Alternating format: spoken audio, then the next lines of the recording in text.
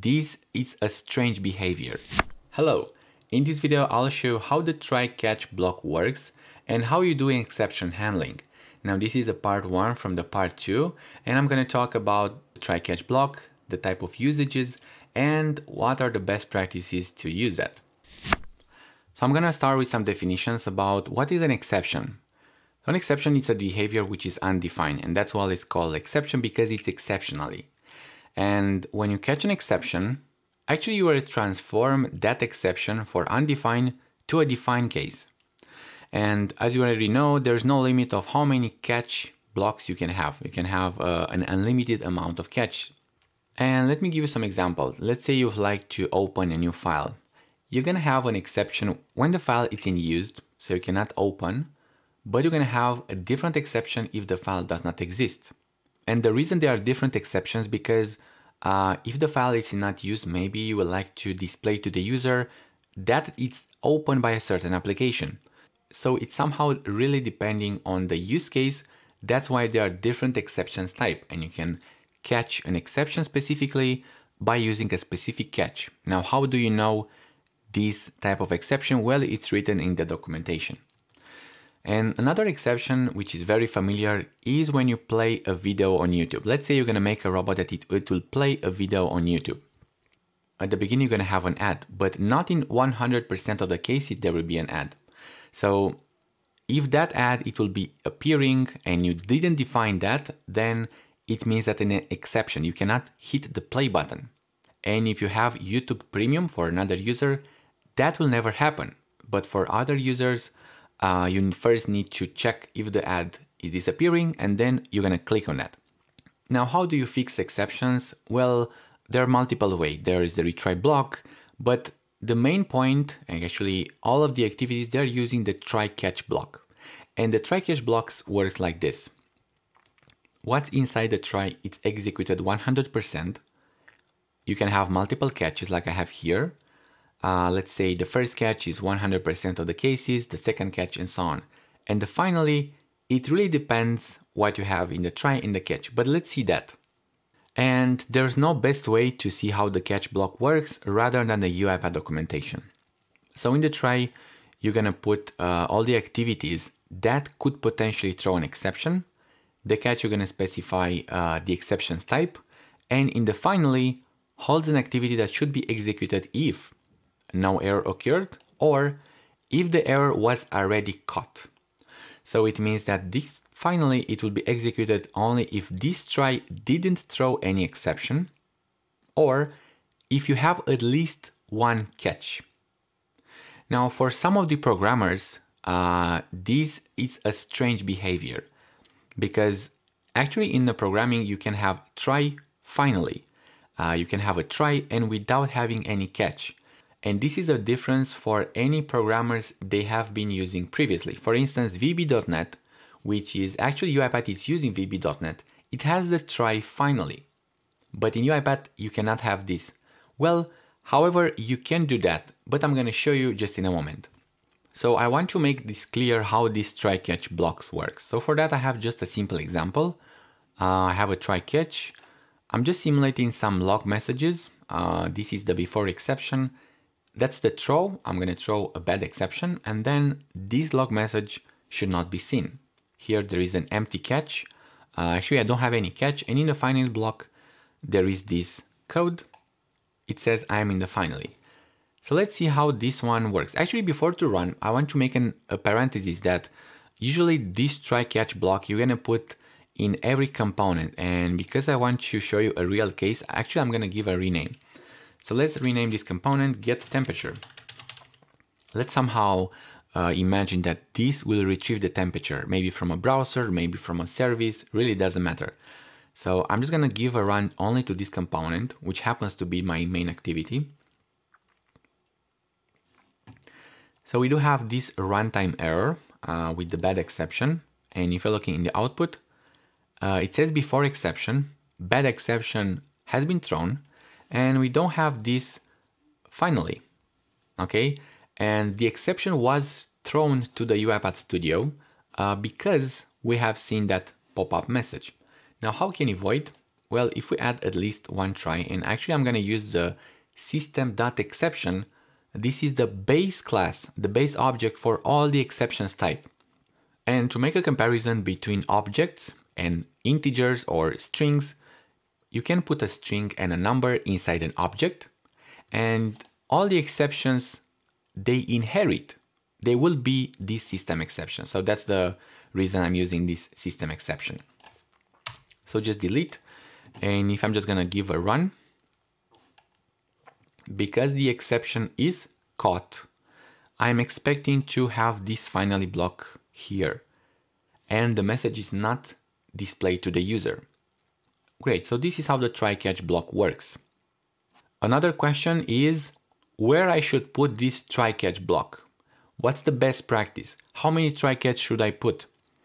And the only advice which I give, because there is no strict rule, is to put it wherever has a meaning. And let's take this temperature, this get temperature. And because I want to make this as real as possible, let's say I would like to open a browser, retrieve the temperature from Google, and then maybe I should display or have it as an output parameter. So let's do that. So I'm gonna open a browser. Let's open a browser. And actually I'm gonna use the web recording. That's much simpler. I'm gonna use the web. And let's use Chrome.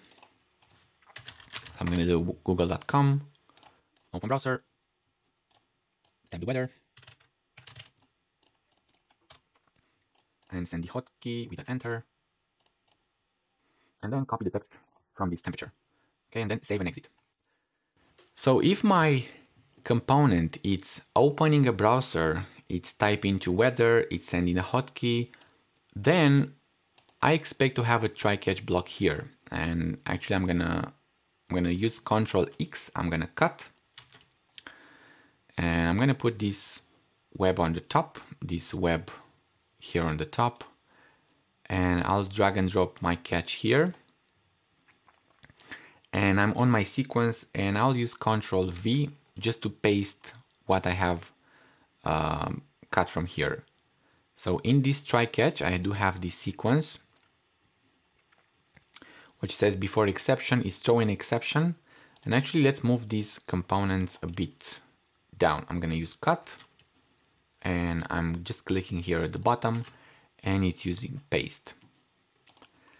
Okay, and let's say the value of the get text should be a variable, which I'm gonna create. Right click, create output argument, and let's say the temperature. And then I'm gonna throw an exception. Great.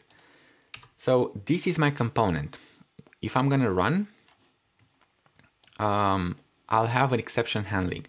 Now, one thing which I would like to have this try catch is by closing this open browser maybe. So I may choose to go here, actually in the catch block, and I'll go from the activities and say close tab.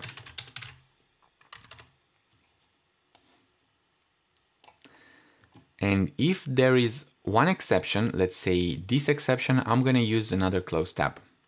Okay, so the finally, I have this I am on the finally. So let's give a run here. I'm gonna close this new tab. Okay, it's opening a new tab, it's writing weather 2, and it's closing that tab. Actually, I don't have any browser open. Okay, now to make the thing a bit more interesting, I'm just gonna put this throw here on the bottom, actually on the top of the get text. So my variable is not defined because this get text, it will not be executed. So this close tab will not be reached, but because I do have this catch block here with another close tab, this will be executed definitely. Now, if I let this program to run, I should not have any exception thrown here in the UiPath Studio.